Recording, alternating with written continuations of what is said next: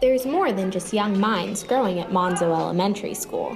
There's also chard, basil, and even chickens growing and thriving at the local school. It's all a part of the Ecology program. Serve the fish. A student and staff-run idea that uses a greenhouse, a chicken coop, and an all-organic tilapia farm for both healthy eating and healthy learning.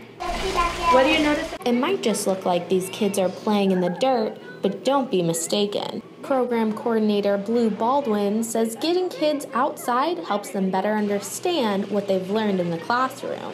I think it's wonderful that we can provide students with alternative venues where they can express the skills that they have and continue to cultivate those skills. And it gives them a sense of confidence in themselves that they would not otherwise have the opportunity to discover. That's certainly true for Valerie. Actually handle something that most schools don't have, like a chicken.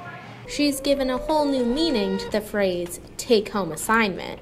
We keep building a chicken coop we're going to get chickens, but The program teaches kids more than just how things grow. It's giving them skills that will last them a lifetime.